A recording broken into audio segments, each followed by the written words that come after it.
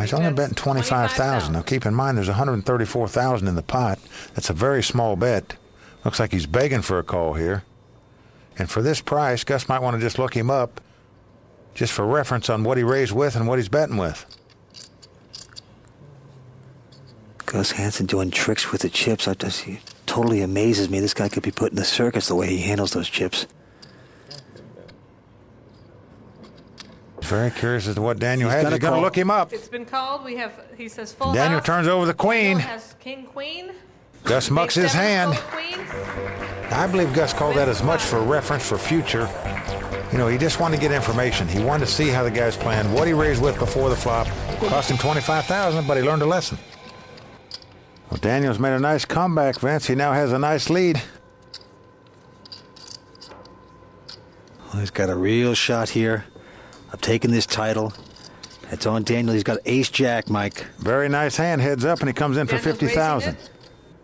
Total of 40,000. The Master of Deception has an ace-6 offsuit. 50,000 total. And look at this. Look at this. He's going to raise it, Mike.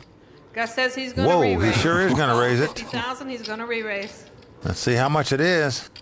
100,000. Another 100,000. He's going to make it 150,000. Now Daniel looks back at his ace-jack. So It's cost him another 100,000. Re-raise. He's in a dominating position right here. He's got ace-jack versus ace-6. The re-raise is 100,000. He's got a pretty good hand, and look at this. He's not going to get pushed around. He's going to call it. And he calls it. So right now we have ace-jack versus ace-6. There's over 300,000 in the pot. Stay tuned for the exciting conclusion of this hand on the World Poker Tour from the Commerce Casino.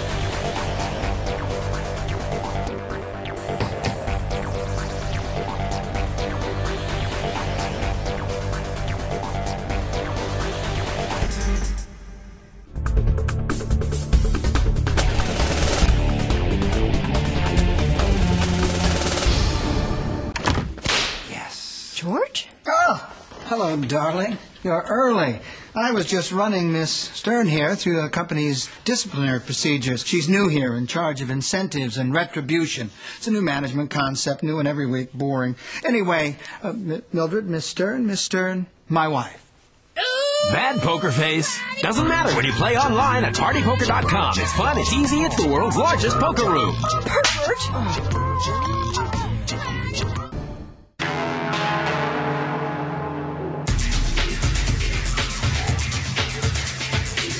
This is the LA Poker Classic on the World Poker Tour. A Vegas legend, a Hollywood craftsman, and two poker pros are gone.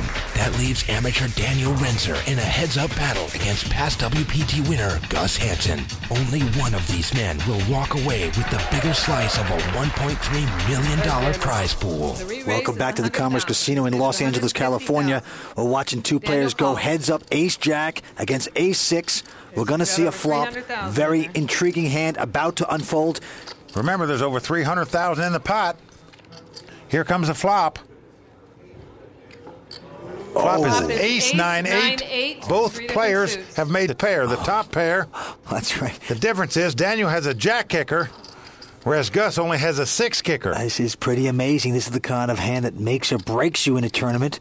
And look at Gus. It's on him to act first. He's thinking about it. He's got a pair of aces. What would you do? He's checking his 2 aces. Pocket queens are no good. And here comes Daniel. Daniel looking confident. Daniel's only betting 75,000 at this pot. Now there's over 300,000 in the pot, and yet he's only betting 75,000. Now that's a very peculiarly small bet for a pot this size, I think, at this stage of the tournament. In the meantime, Gus is now scratching his head. What is he going to do with an ace-6 here? Well, this could be an absolute disaster if he decides to call this. He would be way behind at this point. Look at him scratching his head. Well, his dilemma is he knows if his opponent's got an ace, he's going to have the worst hand. This might take a little while. He's joking around there. Trying to keep a little levity here. Loosen himself up. He's not joking too much, I don't think. You're talking about serious bucks, and this pot is critical. Well, right now, Daniel Renzer is a big favorite to win this pot. He has ace-jack. He's up against ace-6. Of course, you don't know how Gus is going to play this hand. This is a superstar poker player, Gus Hansen. He's won one World Poker Tour event already at Bellagio. Now look at what he's doing with the chips, the riffling of the chips. You see that? If you ever sit down at a poker game and you see someone do that, don't walk, run out of the casino, because that means you're going to lose all your money. I'm telling you right now, he's in a bucket of boiling water. This is a huge pot developing right here, and Gus is going to call. He's going to call. Whoa. Gus calls the 75,000. We now have $454,000 in the pot, and Gus is in serious trouble right now. Here we go. Fourth street coming up. Next card Wow, is now a the 10. fourth street's a 10 of clubs. Oh, man. Now this gives Gus the nut flush draw and a straight draw. And he's going to Gus check it. checks. Time, please. Daniel still has the best hand and an open-end straight draw himself. All right, go ahead. And he checks. He's going to check it, too. Here we go on Fifth Street. So Gus is going to get a free draw at this hand, and he hits a Start at 6. Oh, no. Gus Hansen has made aces and 6s in this pot. What a killer card for Daniel.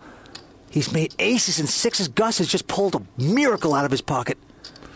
He sure has. He was in big trouble when this hand started, and right now, Daniel's in big trouble. Now, it gives Gus aces and 6s, top and bottom pair, but believe me, there's a lot of hands that can beat that right now. 200. Gus Whoa, is going to bet. a healthy bet, too. That's $200,000 he has bet. That's Daniel's going to call immediately. Look at this. He's coming in. Ace is up. That's good. He says aces.